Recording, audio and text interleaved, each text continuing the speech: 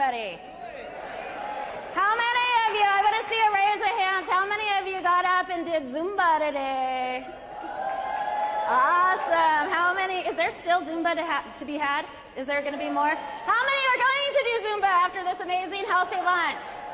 I will say that I have been to many fitness classes, and I think that the Zumba instructor, and I'm blanking her name, and this is completely unsolicited, was the best fitness instructor I have ever been in a class with.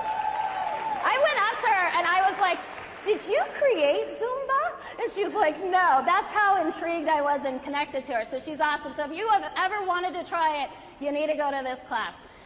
Anyway, so no more of that. I'm Allie. And you might know me from a TV show called The Biggest Loser, right? How many of you have seen The Biggest Loser? Show of hands, please. Wow, my mom would love to come here then. She always is like, Bubba, I want to go with you whenever they were snowed in so that people will remember who I am. Because you guys, you know, it's the winter, you were snowed, so you're watching TV at home. And I'm like, okay, Mom. Well, those of you who didn't raise your hand, there was a few.